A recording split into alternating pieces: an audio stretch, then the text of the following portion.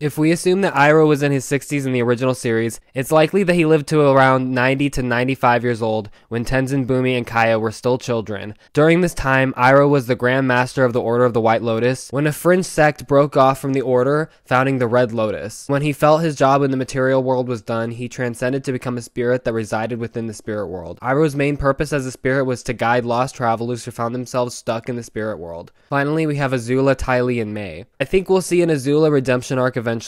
There's been rumors of the original series wanting to explore this in book 4, and I think that the comics have hinted at this and left enough room to make it happen in an upcoming film. As for Mai and Ty Lee, it's a little bit trickier. Mai broke up with Zuko in the comics, so there's a chance that Azumi isn't her daughter, but still I think it's pretty slim. This makes me believe that Mai is likely retired as a mother/grandmother. Ty Lee is harder to pin down, but I think that she would probably remain with the Kyoshi warriors, only occasionally visiting her family and friends in the Fire Nation.